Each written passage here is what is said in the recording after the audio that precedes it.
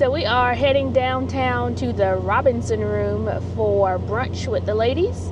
It is Sunday, August the 25th, and I am super pumped about today. I went to church at 8 o'clock this morning. Reverend Tolliver was the pastor for today, and I love to hear him preach. He's actually the vice president of student affairs at the University of South Carolina, and so he comes to preach sometimes at our church, and he also attends.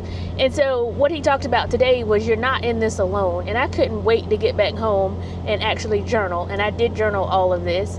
And what he said he had 5 different points. And he came from Daniel 3:17, which was the Shadrach, Meshach, and Abednego in the fiery furnace. And one of the things that he said that really stood out to me is they were bound when they were thrown into the furnace. And the fire is what burned off whatever had them bound, the ropes or whatever, and then they were able to walk around in the furnace.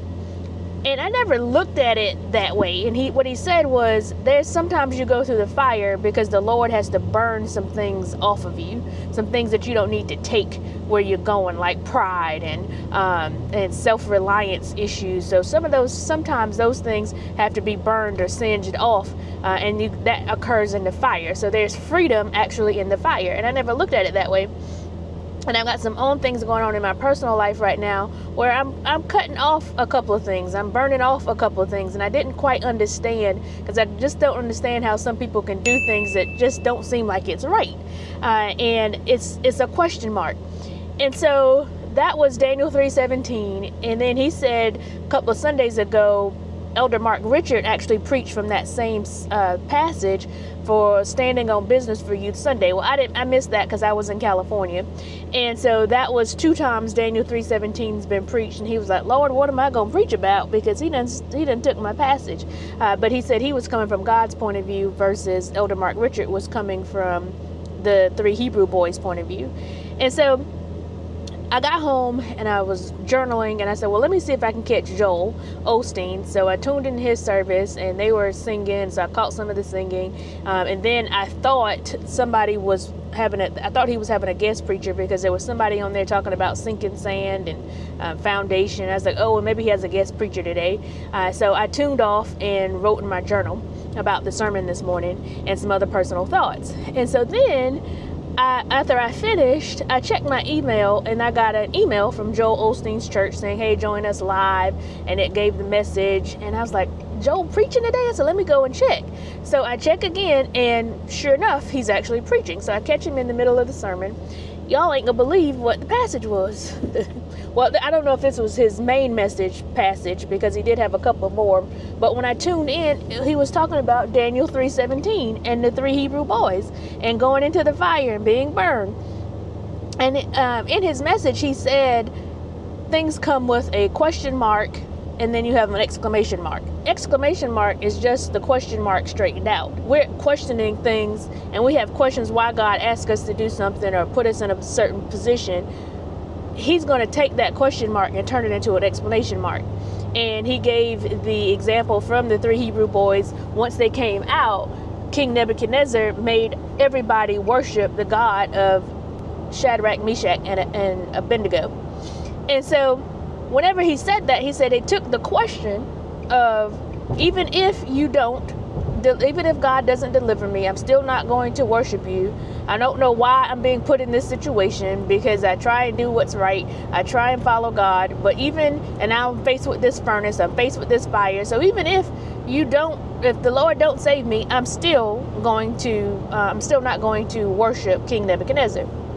And so they get thrown into the furnace, and then they come out, and everybody's now decreed to worship the God of Shadrach, Meshach, and Abednego. And from that question mark of why the furnace then becomes an exclamation mark to give God the glory.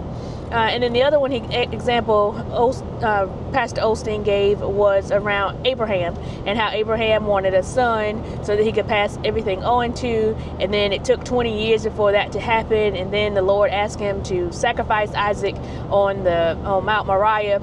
Abraham and Isaac were going up one side of the mountain, but the ram was coming up, or the provisions was coming up on the other side of the mountain. Of course, Abraham couldn't see it, Isaac couldn't see it, but when they got to the top, Abraham probably was questioning, you know, why, God, is this the son that you gave me, but now you're asking me to sacrifice this son? So he had this question, but he didn't know that the provision was coming. It was a test. And so when he got to the mountaintop and was getting ready to slay Isaac, the Lord said, put down the knife and do not harm the boy. And there was a ram that was in the bush. And so what he was saying was, now that question mark then became an exclamation mark, because Isaac then goes on to have all these descendants that we now say we are worshiping the God of Abraham, Isaac, and Jacob.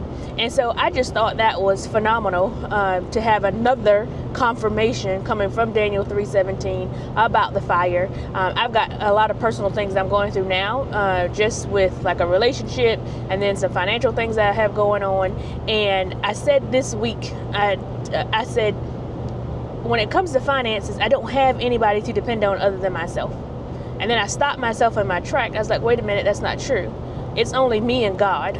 God is the only person that can help me with my finances and the financial situation that I put myself in or I get myself into, and the one that I'm in right now.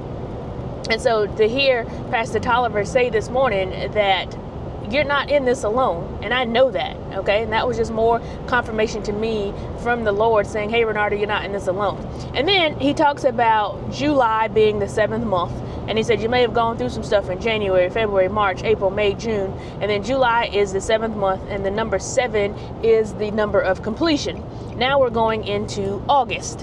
And August is the 8th month, and 8th stands for new beginnings. And he was saying how some of us are getting ready to step into some new beginnings. Me moving into this new place, trying to get back to just myself and living by myself and getting in a better routine so that I can make some goals and things happen towards this end of the year, in my opinion, was my new beginning. And I thought that new beginning was going to occur July 1st, but it didn't. And so not to get into too many details about the personal thing, the new beginnings will begin today, prayerfully. So those are the things that I'm just encouraged from the message today. And I just encourage you, whenever you're praying, whenever you're asking God for things, whenever you hear these things in your spirit, if you don't know if it's coming from God, ask for clarity, ask for confirmation, and he'll give it to you. And then, but don't be doubting. Don't be like a doubting Thomas now. But when he tells you these things, you're going to have to believe it. Now, he may give you one confirmation, maybe even two, and maybe even three, like he did me today. And I had literally just wrote in my journal, Lord, I don't need any more confirmation about this particular situation, because after hearing Pastor Tolliver this morning, I know that the decisions I made was 100% accurate. And then I get into Joel Osteen's message, and it's just reiteration of the more confirmation for things to come. So I just wanted to share that message with you. I will link both of them below so that you can actually go and listen to the full messages, and just keep believing, keep praying, keep believing, keep trusting in God to provide for you. And Joel Osteen also talked about the plan, our plans and our wills, not God's plan and not God's will, but he's going to use it all for our good, y'all. That's Romans 8:28. So we're going to end up in the destined place that God has for us if we just continue to trust, and we continue to believe, and we continue to pray, and just surrender our will to his. And I'm going to end with this, was what Joel said. Continue to dream. Keep your dreams alive, but keep the plan to get to your dreams loose. But it was basically saying you can hold on to your dream and keep your dream and hold that dream close. But the way that you're actually going to get there and the plan, you got to leave that to God. Let the details be loose. So love you, fam. Hopefully this was encouraging to you today.